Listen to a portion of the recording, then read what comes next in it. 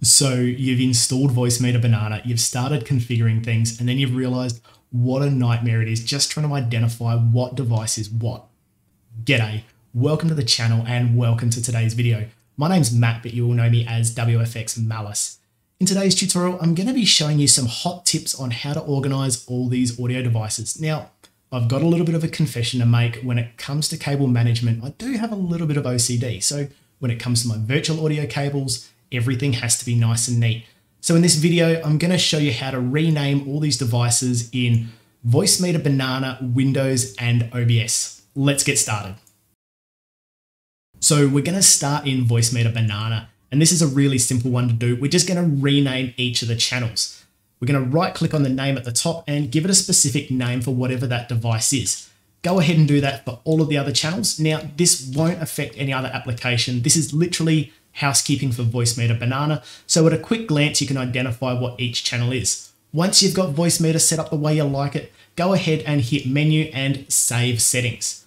That way, if for any reason you have to reinstall VoiceMeeter, all you'll have to do is go to Menu, Load Settings, click on that file, and everything that you've populated within VoiceMeeter will go back exactly the way you had it. Now let's move into Windows. Let's press the Windows key and type Sound. Click on Sound Settings.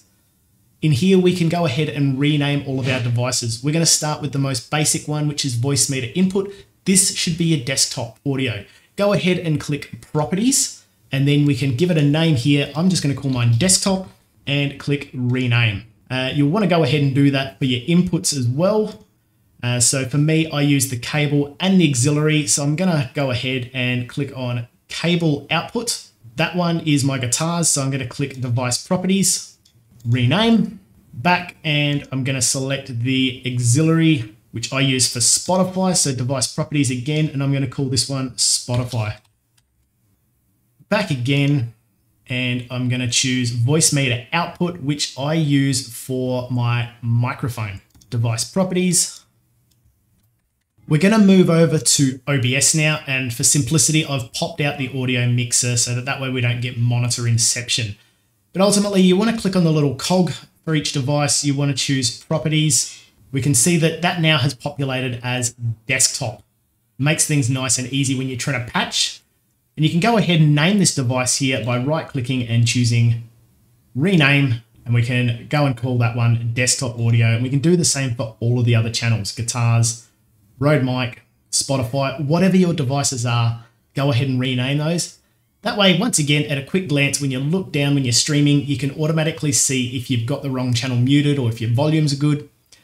I hope this has helped you guys. I hope now that it's going to make using VoiceMeeter Banana so much easier. Now, as always, if you've got any questions about how to use this, go ahead and leave the comments down below. If you've liked this, give it a thumbs up. And if you're new to the channel, don't forget to hit that subscribe button. It does help me out. Thanks for watching, and we'll see you in the next video.